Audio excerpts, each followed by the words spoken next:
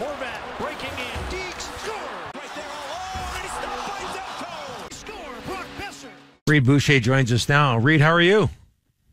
Good, you? Very well. Thanks for doing this. Appreciate it. You found yourself a home in Vancouver? Yeah, I haven't found a place or anything, but yeah. I mean an nice on-ice home, Reid. Yeah. It's nice to get settled in here with a contract, and looking forward to training camp and this upcoming year. What was last year like for you? Jeff just talked about it, bouncing around Nashville, New Jersey, then Vancouver. What was that like, and how would you compare it to the reasonable stability you have now? Yeah, I mean, it was a tough year for me personally, just moving around everywhere and never really knowing where I'm going to land. And, you know, it was nice to spend the second half in Vancouver and get settled in a little bit and, you know, start playing more hockey. He's not here anymore, but did you ever feel like you kind of fit into Willie D's system? Did you guys mesh as a player and a coach? I don't know.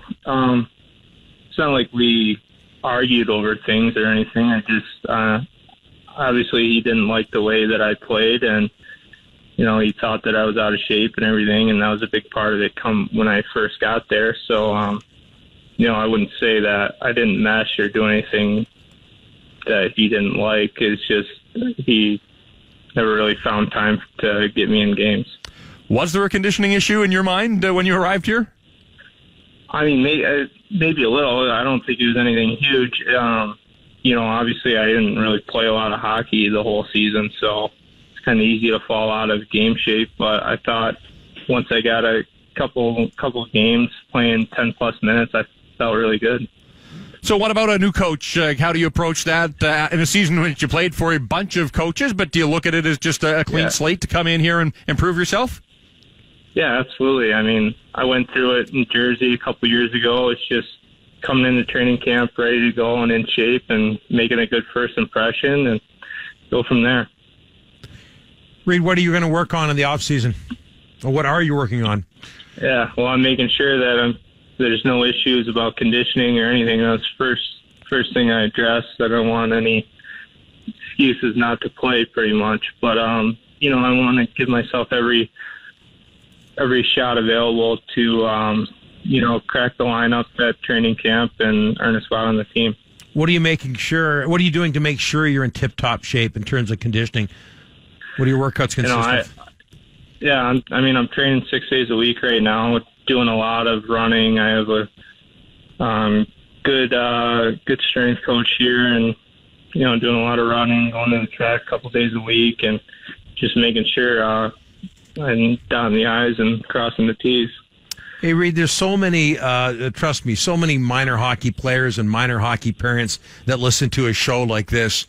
You've got the gift of a great shot. Was that something that just happened right off the bat once you could raise a puck, or did you have to work at it? No, I worked at it a long time. I had a good skills coach when I was growing up, and you know, I used to go out and work with him, shooting pucks, shooting at different angles, and working on ways to get pucks into a shooting position as quick as possible. I worked really hard at that. What advice would you give to kids who are working on their shots? Repetition. I mean, I shot thousands and thousands of pucks when I was growing up, and, you know, that only strengthens everything. So, I mean, my wrists are pretty strong, good forearms, and that helps with shooting the puck. Where is your off-season home? I'm living in Ann Arbor, Michigan right now.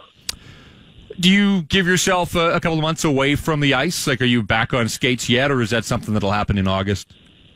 No, I've been back on the ice since June. I mean, like I said, I've been working on my conditioning pretty good this summer. I've been skating 2-3 days a week for this pretty much the whole summer. I took I took a month off when I got back home after the season and jumped right back into it.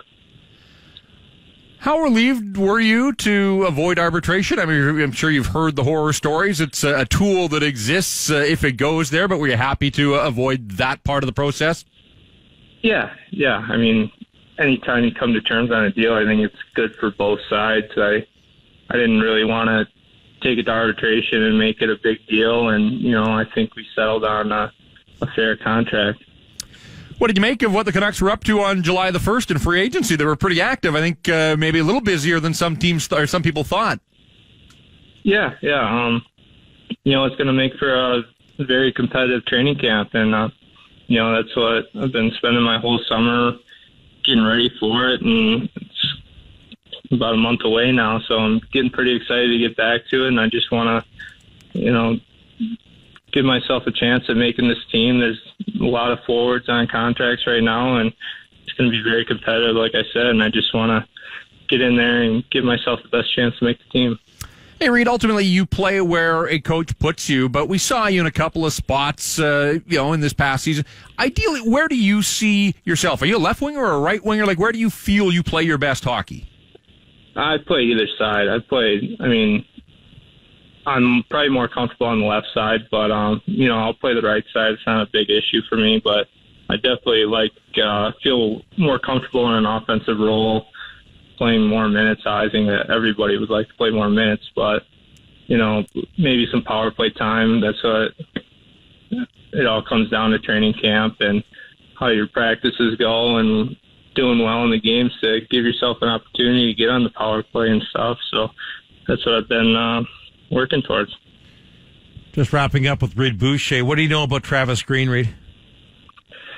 I don't know much. I've had a couple conversations with him this summer about what he expects, and he seems like a coach that demands the best out of you, and I'm excited to work with him. Well, thanks for doing this, Reid. And just so you know, we talked earlier, we started this conversation talking about you finding a home in Vancouver. We're talking about an on-ice home. You thought we were talking about a condo. Listen, Daniel and Henrik can't afford a house in Vancouver. Yeah. Okay? Next contract, maybe. Reid, thanks for doing this, my friend. Yeah, thank you, guys. Best of luck.